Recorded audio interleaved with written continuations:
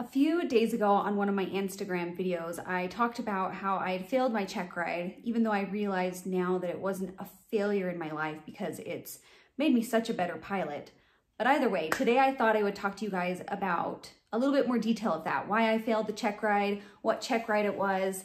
It was my instrument check ride, and it was in probably about, I think it was the summer of 2005. Me and my instructor, we'd gone through everything in the syllabus. I, was flying to PTS standards, but for some reason, I did not have the confidence that I would be able to pass. I'd read all the material, but there was still all these like what ifs going through my mind. What if I lose my situational awareness? Or what if I, let the needle go more than 3/4 scale deflection on the ILS? And these what ifs, these fears were just giving me a lack of confidence, honestly. So I was ready to take the check ride, but mentally I wasn't ready. But my instructor set it up. I went to the check ride, the ground portion went fine. And for the flight portion, it was like the worst weather day you could possibly have for a check ride. There was little snow flurries all over the valley, and I'm flying out of Provo Airport. And that was another thing that kind of hit me mentally. Like, oh my gosh, there's clouds out there. It's snowing. I'm going to have the foggles on. It's really windy. It's going to be bumpy. What if I screw up my hold with the 1-minute turn? I mean, there was so many doubts going through my mind, but I was trying to push past them. And so I just told the examiner, like, you know what, if you feel safe with this, then I feel safe with the weather. It's nothing illegal. It's, and I'm trying to become an instrument pilot, so I should be able to fly around a few clouds, or, we weren't on an instrument flight plan, so I couldn't fly through them. But either way, we decided to do the flight. And we were mostly done with the check ride, and he was giving me radar vectors to an ILS approach. Problem was, most of the times that I had practiced that with my flight instructor, it was in a pretty perfect environment. Like we came in, he gave me perfect little turns to headings until it aligned up with the ILS approach course, and then I, tracked the needle in. No big deal.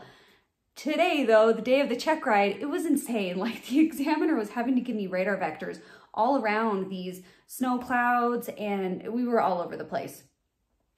To make a long story short, he had given me that final, 30-degree intercept to the final approach course, and the needle swung in, and then it went to the other side. And as it was swinging to the other side, I noticed it, and I immediately knew, like, dude, I just blew through the course. I'm done.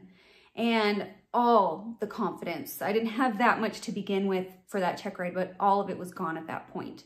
If you do fail something on your check ride, you have two options. You can continue and just finish all the other maneuvers and then come back at a later day and just complete the one maneuver that you failed. Or you can just stop the check ride right there and just do all those other maneuvers at a later day. And I just knew, I'm like, no, he asked me what I wanted to do, and I said, we got to just go back in. I'm done.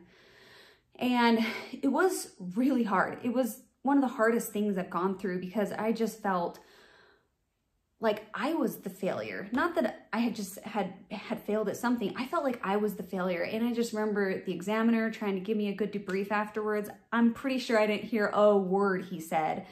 And I just went home, and I'm a girl, so I bawled for like days.